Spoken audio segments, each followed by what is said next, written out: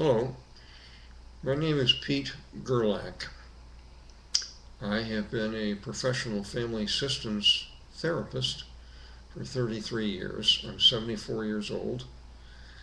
I have learned quite a bit about the world and human behavior and how relationships evolve and how families work and how children develop and many things like that. I want to make this video focus on a often misunderstood human problem. The common media title for this problem is PTSD. Those initials stand for post-traumatic stress disorder. Post meaning afterwards, stress meaning emotional, psychological, physical upset. Disorder means your behavior is significantly disrupted because of some kind of trauma. I want to shine a light on this complex term and what it really means. Media headlines for the last 15 years have brought back increasing reports of military personnel, men and women, who've been on the front lines in Desert Storm and more recently in Afghanistan and in other places of the Middle East. And they come back into normal non-military life here in the United States and NATO countries, and their lives are significantly disrupted because, the media reports, because of their intense exposure to death and violence on their military settings. That's led to the population, typical people then come to associate PTSD with war. One of the things I want to present to you here today is that is a very narrow definition of what PTSD really is. PTSD is far more prevalent than we believe, and it comes from far more things than just warfare.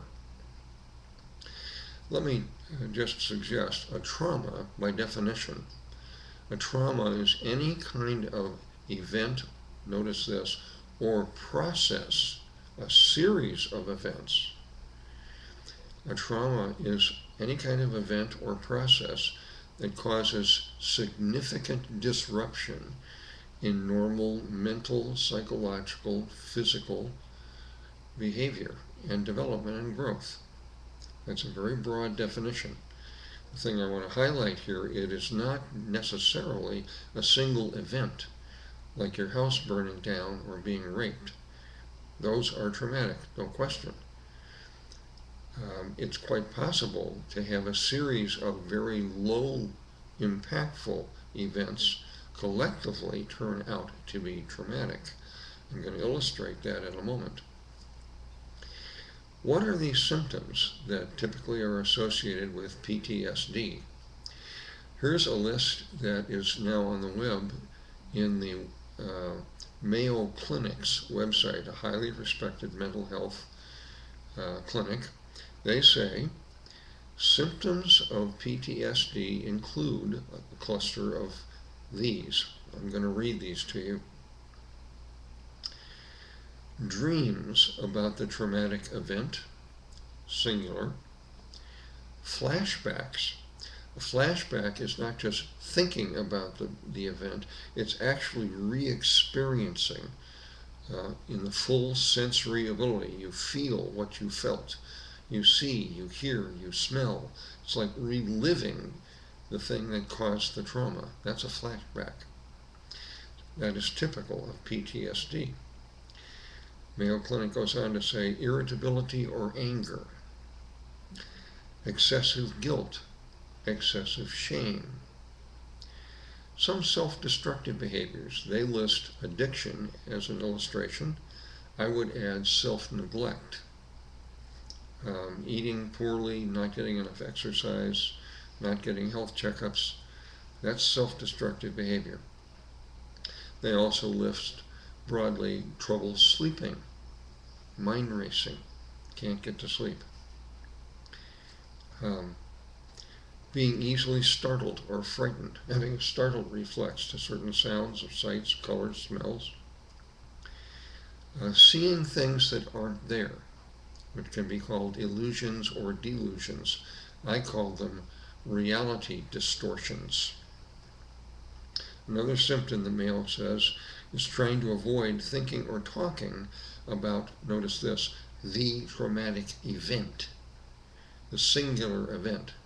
Mayo does not refer to a long series of events that are traumatic collectively.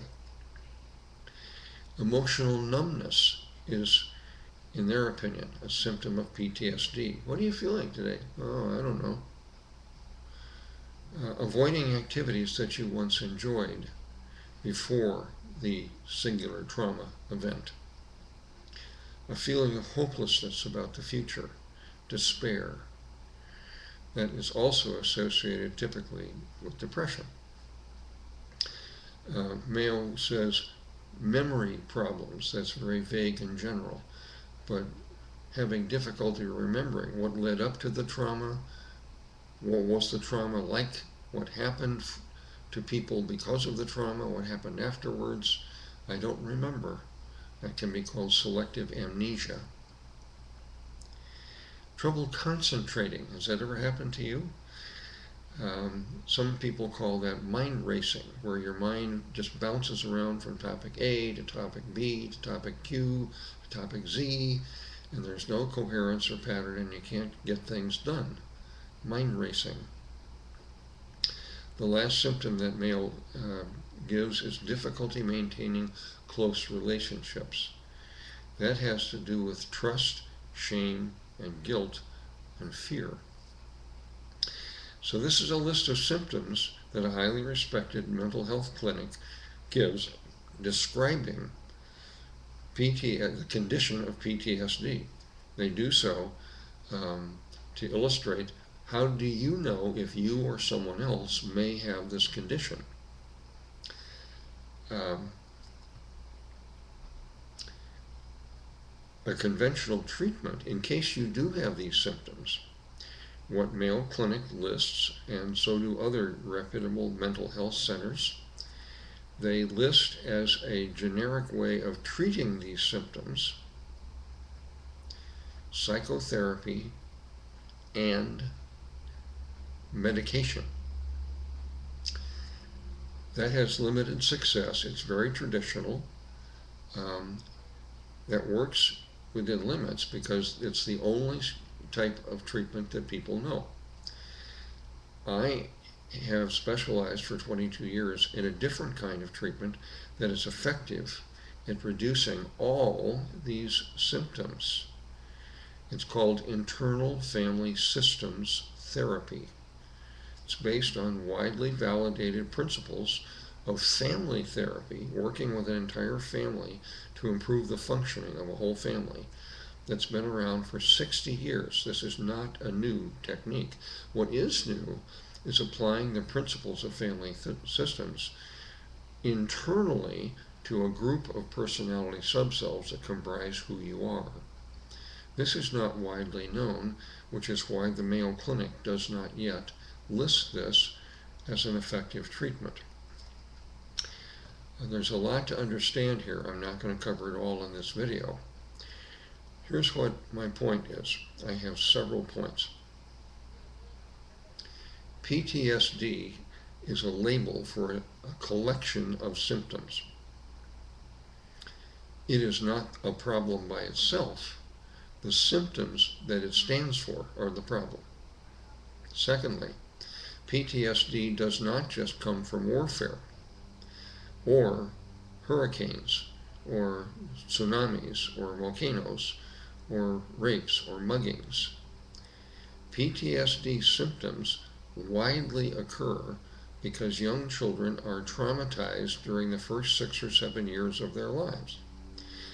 Trauma, in this case, is parental neglect, abandonment, and abuse. When a young child experiences those over periods of weeks, months, and years, they are deeply traumatized. They develop almost every one of the Mayo Clinic symptoms. They have not been to war. Okay? So this is a very widespread condition, and it's assessed, underreported, and misunderstood. My third point is, in case you or someone else has a group of these symptoms, do not feel limited to psychotherapy, meaning conventional psychotherapy, which often is a medically oriented process. Do not feel limited to that, and especially do not rely on psychotropic drugs, mood-altering drugs. Those may cure the symptoms, but they do not cure or reduce the underlying problem. The underlying problem has to do with conflict and discord in the personality subcells that make up who you are. It would be normal if you don't know what I'm talking about right now. So the last point I want to make in this video is to encourage you, if you want more information about PTSD, what it is, how it comes to be, and most importantly, what to do about it, I urge you to spend time studying Lesson 1 in my nonprofit educational website, which is called Break the Cycle of passing down psychological wounds from ancestors to the next generation. Study Lesson 1. It will give you a self-improvement step-by-step lesson to assess, do you have these symptoms? Does someone you care about have these symptoms? And if they do, how can you reduce them? That's what you'll find in Lesson 1. Here's a link to that lesson. There are no ads. I'm not selling anything except knowledge. That's all. Here's a link to that self-improvement lesson. And do note that in my YouTube channel, there are 3 different sets of videos, probably 40 or 50 videos, all of which explain facets of early childhood trauma and how to identify it and how to reduce it. So, the next time you hear PTSD on the news, do not just associate it with soldiers and sailors and air people who have been subject to violence in Desert Storm or Afghanistan or some other part of the world. I urge you to think more broadly and think about young children who are traumatized early in their lives, often in a non-dramatic way. They may not have had their arm cut off or been hit by a 2x4. They have still been extremely traumatized if their adults abused, neglected, or abandoned them. I hope you find this thought-provoking, and more than that, stimulating, and I hope it spurs you to learn more. I'm always glad to have feedback on any video or my website or the Lesson 1. Please don't hesitate to contact me if you'd like to. Meanwhile, thank you for watching.